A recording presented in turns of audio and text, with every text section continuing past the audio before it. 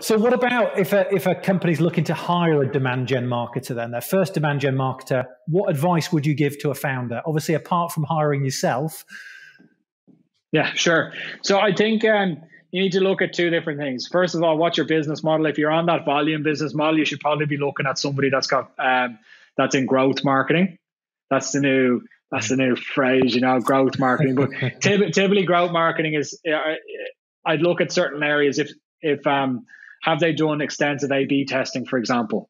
Have they been testing? Testing is the most important thing there, and what type of results they've gotten from that testing.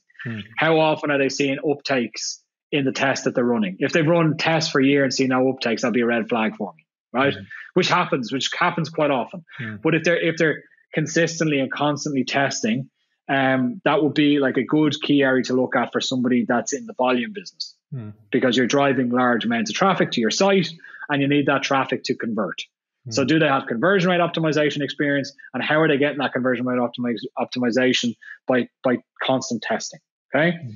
Then second of all, if you're more on the enterprise side of things, so as opposed to the volume sales, so few customers with much larger revenue, right? You should be looking at the tactics in which they've done before. Do they understand account-based marketing? Have they done account-based marketing before? Yes or no, right? What has been the approach that they've taken to account-based marketing? How do they view the world? Do they look at the world through leads, or do they look at true revenue? So if they look at it through leads, you're probably going to be spelling some trouble there. Because typically the way that works is if they're just looking at leads, I've generated 1,000 leads last month. Nobody cares if it doesn't turn into meetings, if it doesn't turn into opportunities, if it doesn't turn into revenue. Okay.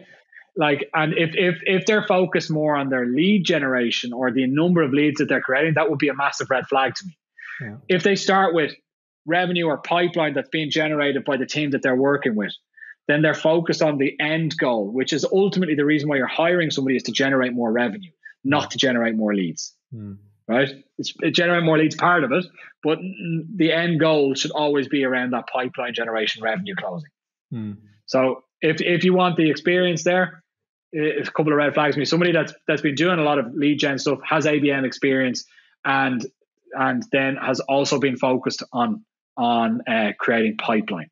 That's their core target. Yeah, it's an interesting point you make. And I don't know if you follow Chris, I'm trying to think of his surname now, but Chris at Refine Labs. Yeah, that's the one. Yeah. So he talks very much about marketeers being too focused on MQLs rather than actual revenue. So